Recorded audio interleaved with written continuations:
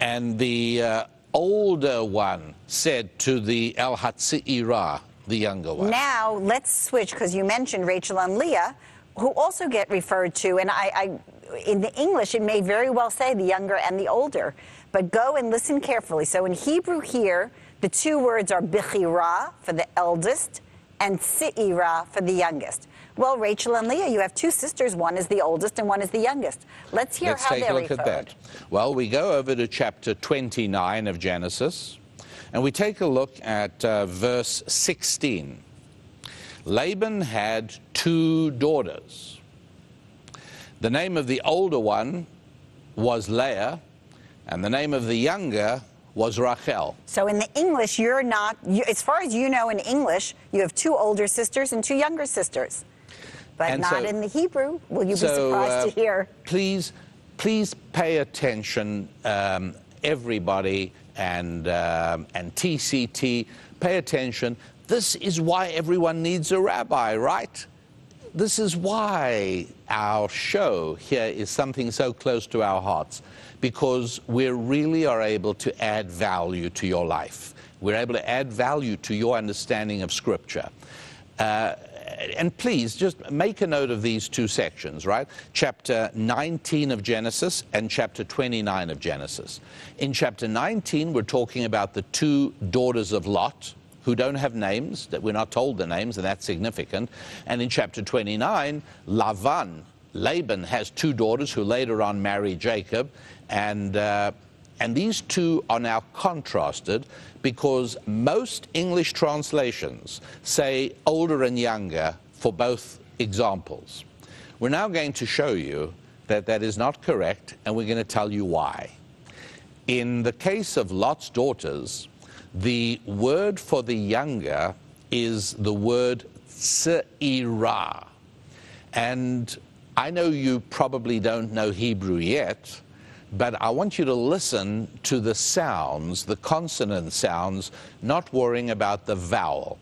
The two consonant sounds are ts and r, or if you like, you could say three consonant sounds, tsr, tsar, tseira, tseira. Those are the three sounds we're going to be paying attention to.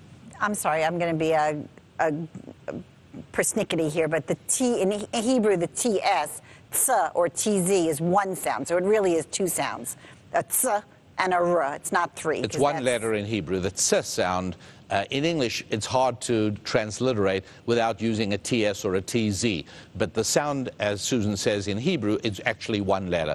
So the actual word being used for the younger in the case of Lot's daughters is a tsar sound. All right? Now let's go and take a look and see what word is used to describe Leah and Rachel in chapter 29, verse 16.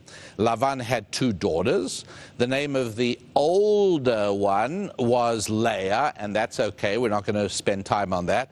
And the name of the younger one was Rachel. But now let's take a look at what the word used in the Hebrew is for the younger. And you are now expecting the same TSR sound or TZR sound, aren't you? Because why should it be any different? Well, it's very different. And here it is. V'shem ha'ketana Rachel. The name of the ketana was Rachel. And so Hebrew now gives us two words that can be used to designate the Judea sister, Sar and Katan.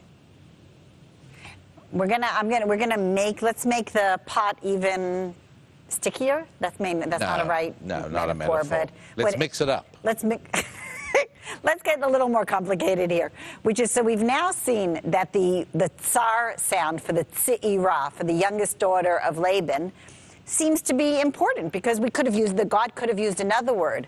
Well, what would you say? Do you remember when I said if strawberries were mentioned lots and lots and lots of times in one area?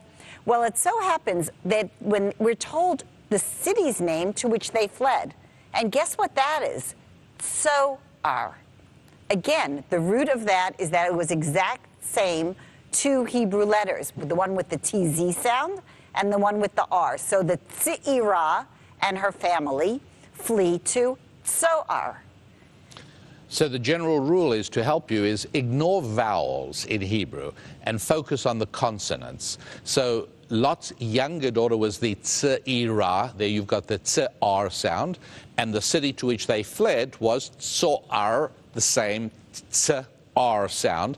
And you'll see it in chapter 19, the same chapter, verse 22. And now that you know the name of this city, I want to actually read a few verses. Here we go. Hurry, flee therefore. I cannot do a thing until you arrive there. He therefore called the name of the city Tzoar. And the sun rose upon the earth, and Lot arrived in Tzoar. That's verse 23. And then in verse 30, Lot went up from Tzoar and set on the mountains, and his 2 daughters with him, for he was afraid to remain in Tzoar, and he dwelt in a cave. There are more uses of the TZR sound in this section of the Torah than in anywhere else in the 5 books of Moses. And it could have always, I mean, the name of the city repeats, as you heard, over and over, which it didn't have to. And if it's not important, or if it's minorly important, mention it once. But why do you have to, they're there already. Why do you have to say, that's where they were again and again and again? So we're being forced into a recognition that this Hebrew root, the tz and the r root, has something to do with the entire situation.